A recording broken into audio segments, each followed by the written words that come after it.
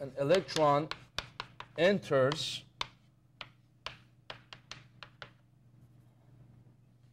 an E field,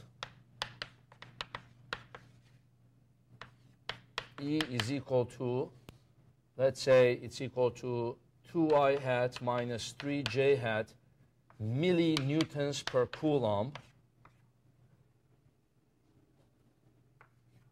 So in this case, I've already given you the E field. You don't have to find it, or you don't have to solve for it. So an electron enters an E field with initial velocity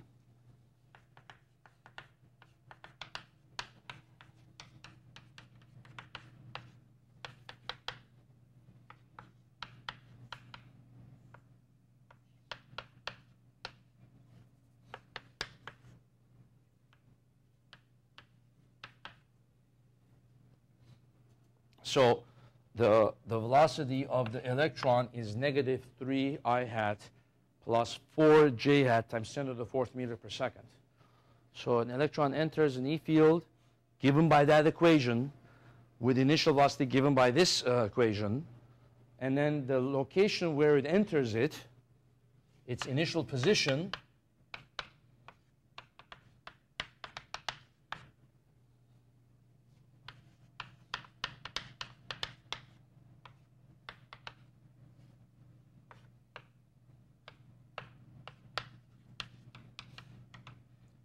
so let's say its initial position is 1 meters. So what I want to know is where will it be in, let's say, 2 milliseconds.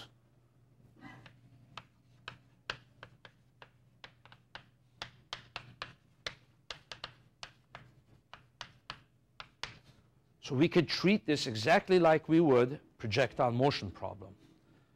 Find the acceleration in the x direction, find the acceleration in the y direction, treat the x and the y independently, and then apply the kinematics equations. Where will it be in 2 milliseconds? Milliseconds, yeah.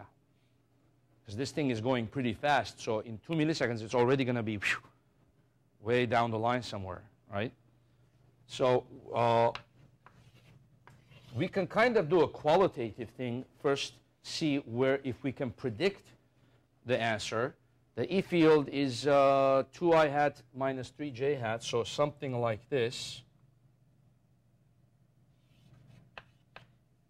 2 and negative 3.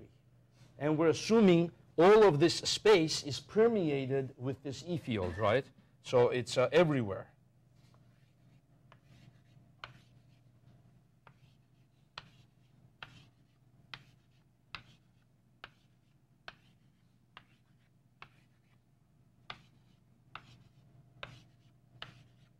So I'm assuming the E field is permeating the space and it's constant.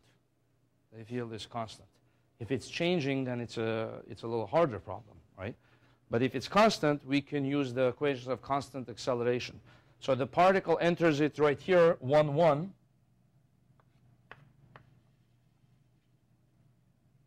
Right here it enters the region, and its initial velocity is negative 3 and 4, so it's going this way. Negative 3, 4.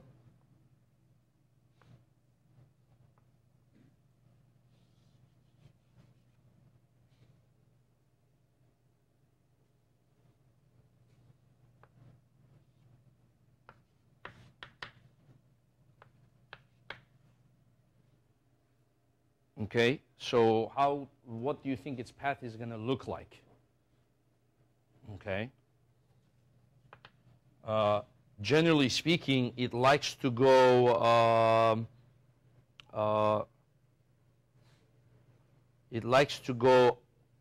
in the same direction as the E, or opposite to the E?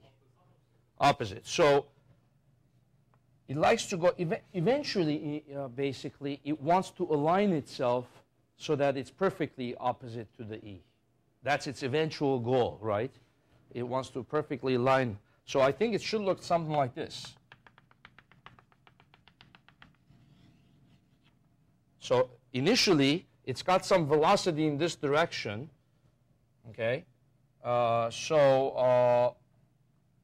this is the E. So initially it's got some velocity in this direction. That velocity, let's see here.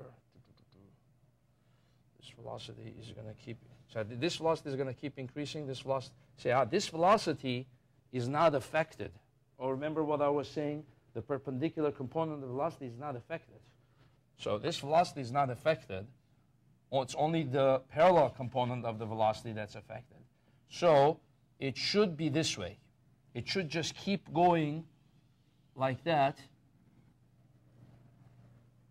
But it should, this component of the velocity should grow. So by the time it gets here, it's got the same perpendicular component of velocity, but the parallel component has grown, right?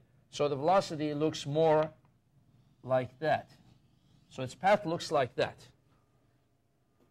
You see? That's what I predict its path is going to look like that. So it's going to be, in 2 milliseconds, it's going to be somewhere about here. Something like that, I predict. Okay? So now I could find the x component of the acceleration, the y component, and I could say ax is equal to qex over m, and then ay is going to be qey over m. So we can find each one separately.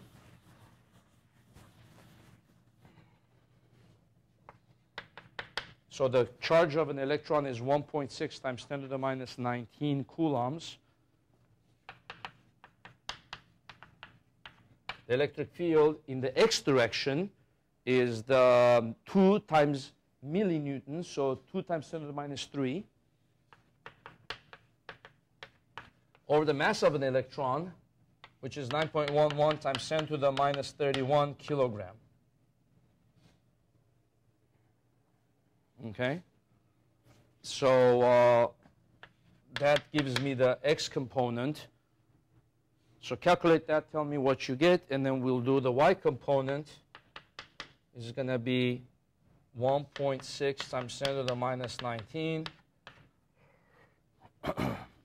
Or we could put actually negative 1.6, right? So this one should be negative, and then this one should be negative. And then the y component of the electric field is negative 3 times 10 to the minus 3.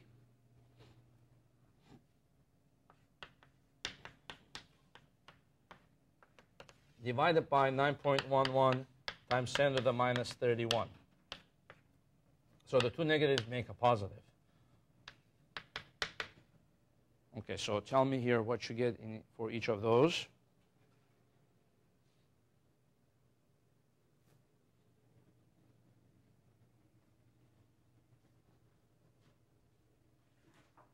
It's going to be a big acceleration.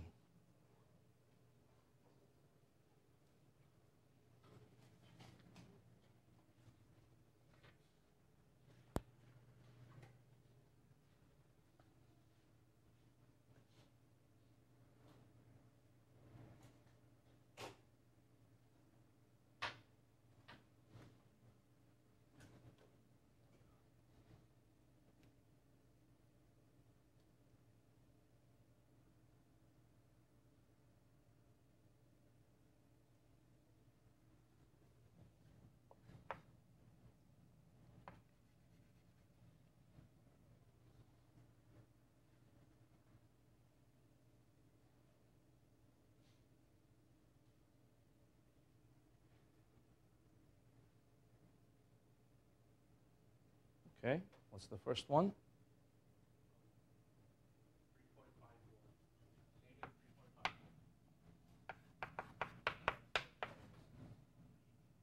8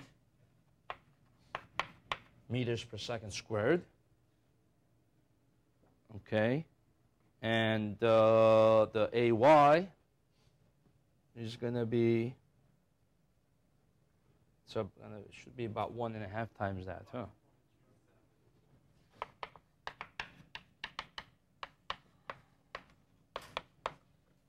Okay.